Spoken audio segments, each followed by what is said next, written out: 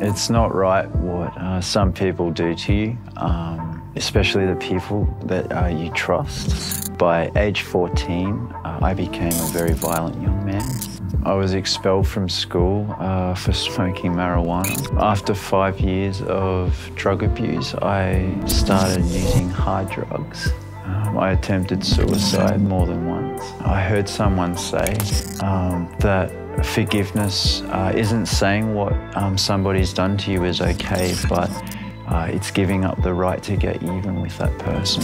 Right there, utterly stoned, the most rational thought came into my mind.